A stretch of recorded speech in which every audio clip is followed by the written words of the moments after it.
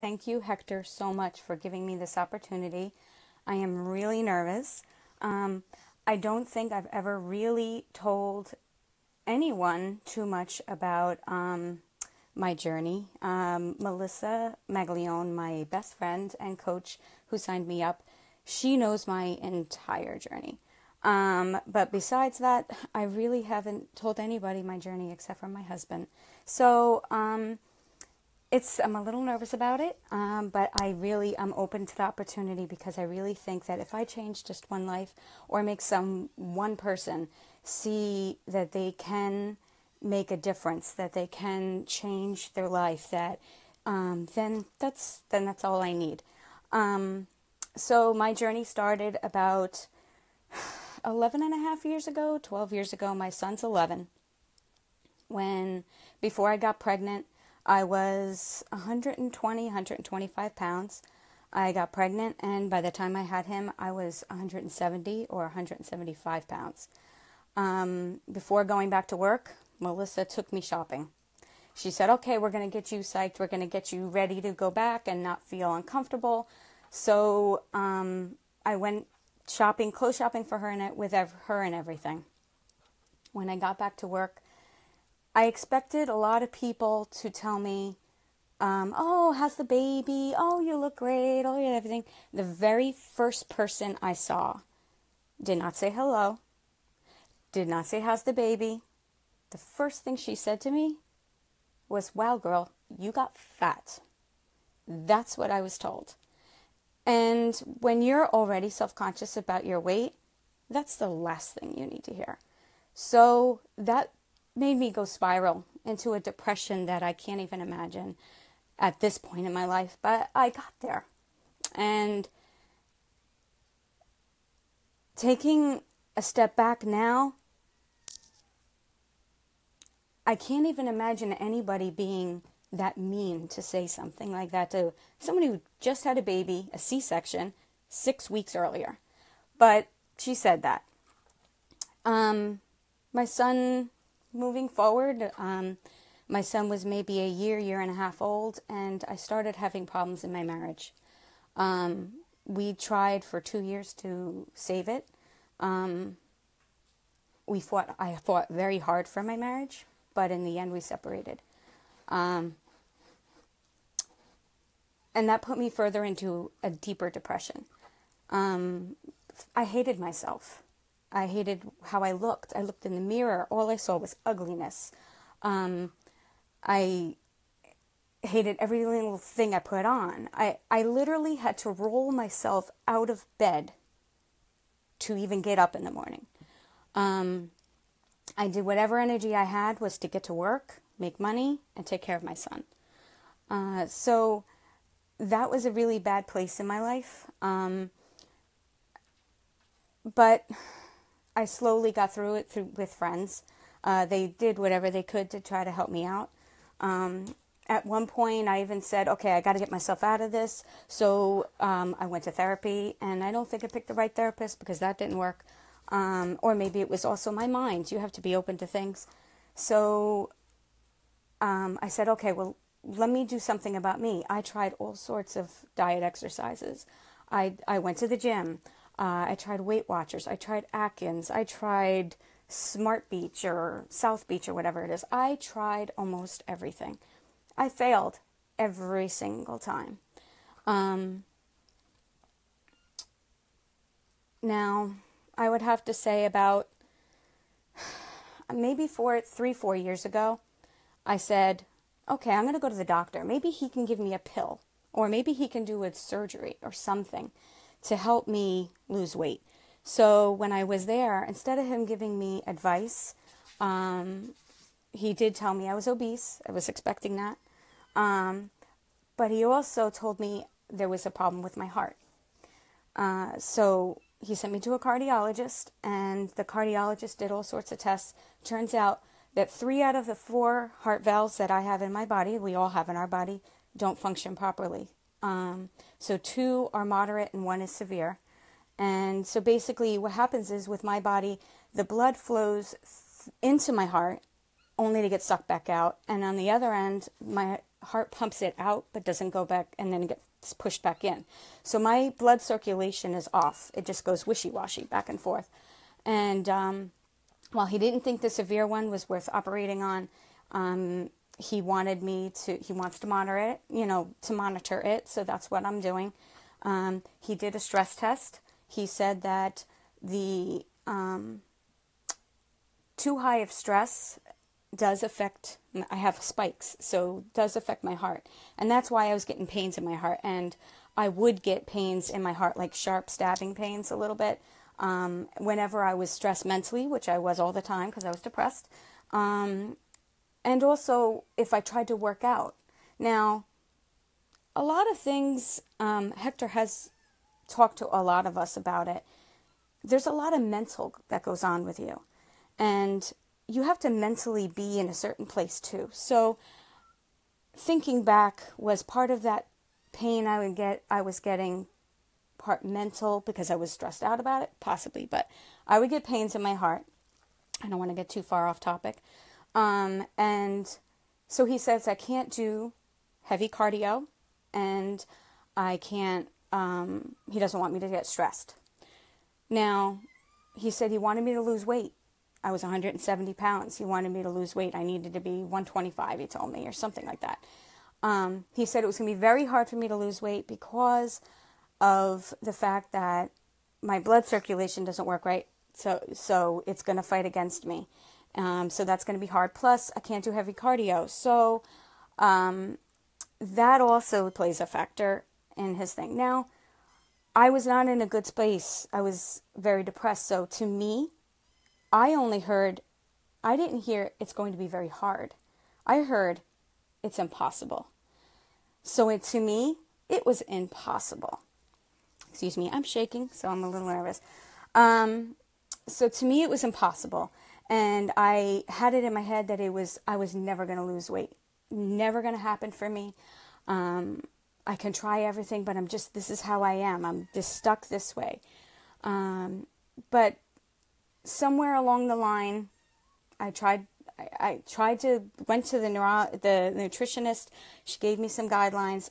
I really didn't do much of it, to be honest with you. I went to the gym, but not regularly. I kind of gave up on myself in that way. I had a little miracle happen shortly after that. In my life, I had somehow come across a rescue. This woman became my best friend, but it's a cat rescue. And she asked me I had a stray cat in my backyard, and the cat was injured, crawled up into a car and burned, and he was burned in the ear, broke his leg. She asked me to foster him. And that started me on a journey that I needed. This was the start of my whole life changing. To me, as much as I was depressed with myself, this was something that I can concentrate on. This was something that was rewarding to me. This was something that was making me feel good. So I did rescue. I am very active in the cat rescue. I foster. I have them in the background. I'm in the room right now, and they're screaming at me. But I've been doing that for a few years now, and it is something that it's a necessity for me.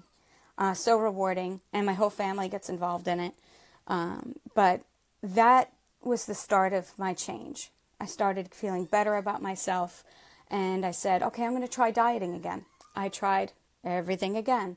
The problem when you try things is if you don't do everything, you don't do the nutrition, you don't work out. If your mind's not there, well, then you're not going to succeed. So again, I failed everything. Melissa Maglione, part of Team Faith, she being my best friend, every time I went on Facebook, the poor girl was working out like crazy every time I went on Facebook. God love her, but I was always like, do I need to see her working out? Every time I talked to her, Christina, you should try Beachbody. Christina, you should do this. What do you have to lose? What do you have to lose? And I turned her down every time. I always had an excuse. I always had an excuse.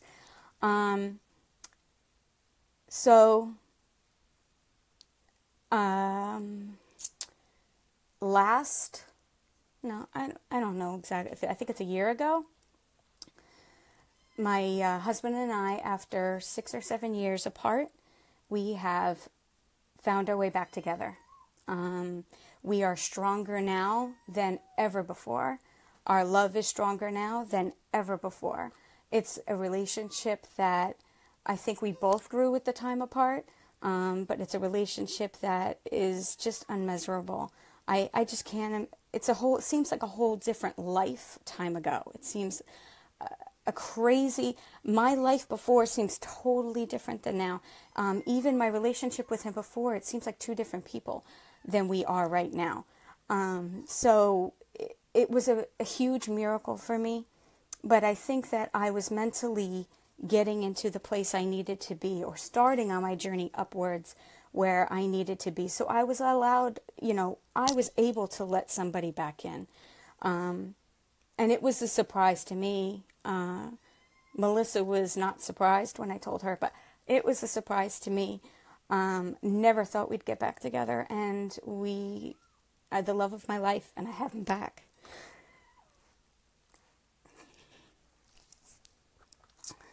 So in September, this past September, we went to our niece's wedding in Nantucket, and I used that picture as my before picture. And some people don't like that I use it. They say, "Oh, Christina, I never really saw you that way. Why do you use it? Why do you use it? It makes you look fat." Well, you know what? I use that picture because that was the picture that woke me up.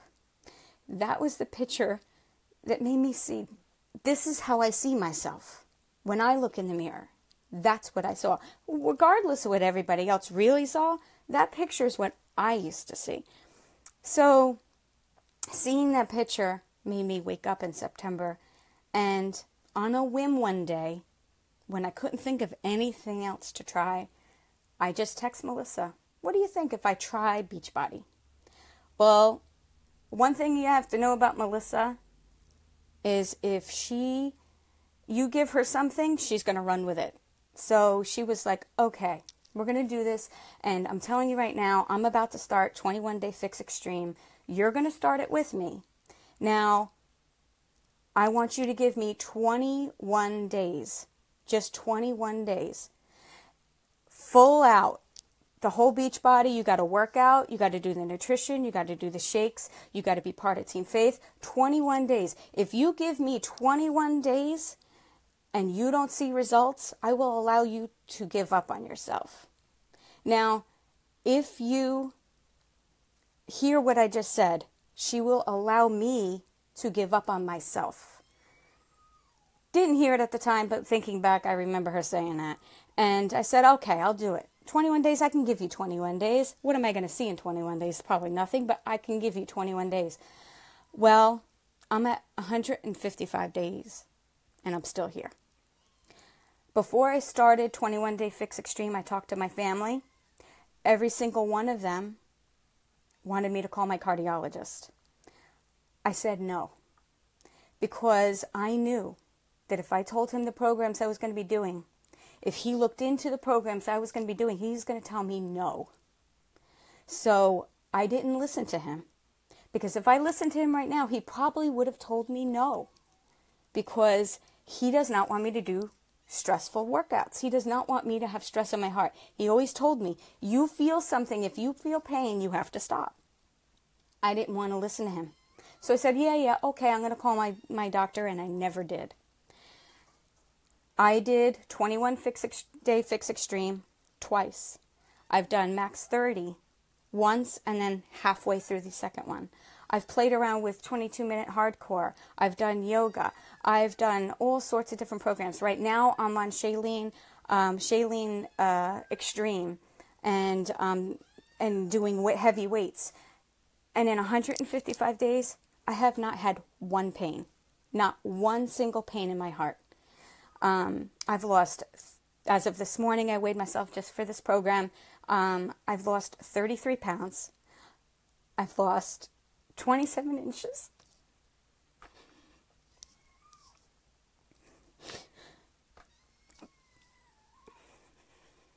But what I gained is my pride.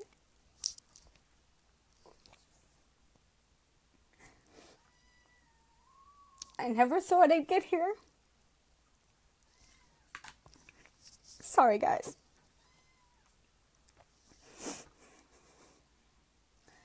I never thought I'd get here.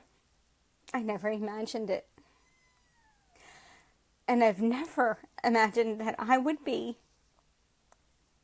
the healthiest person, not only physically, but mentally. I am the happiest I have ever been in my entire life.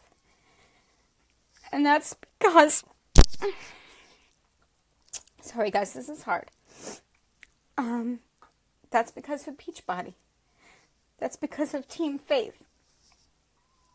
I would have quit long ago if it wasn't for Team Faith.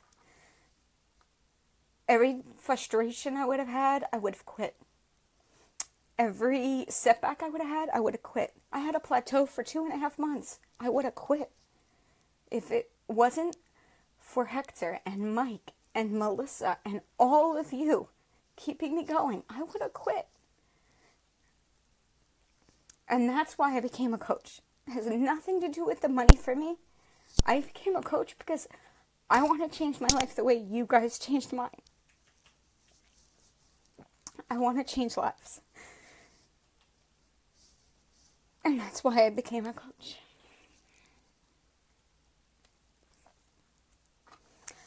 So, thank you everyone for allowing me to say my story. And I have to collect myself now because I know I'm close to my time as being up. And I never thought I'd get through 15 minutes like Hector wanted to, but I guess I did. The biggest tip I have for all of you is that you have to believe you have a story. I never believed I really had the story until I had to think about this program and what my story was, and then how much of it I was willing to reveal. But your story is beautiful, and it's where you've been is as important to where you are now. And you really need to embrace every little part of this journey, every little setback, every little feeling you feel. You really need to allow yourself to have them, because your lows are going to make your highs that much more sweeter. They're going to make you really believe in yourself and really have confidence in yourself and really be proud of where you're going. I have my bikini set for this summer. I haven't worn a bikini since 2000. I have not worn a bikini, and I promised myself I'm going to wear a bikini. I've already put it on, and I'm going to wear it, and you watch and see the picture I post of me in my bikini. So believe in yourself, allow yourself to have this journey, share it with others. I recently have a friend that I put on Beachbody, and I hope she has a rewarding experience like me. I try my best to be the best coach I can, but to me, being a coach is all about changing lives. So if we can change as many lives and share our story and change as many lives as possible, then that's a blessing. So I have to introduce Vanessa. She has a beautiful story. So thank you guys, everybody. Bye.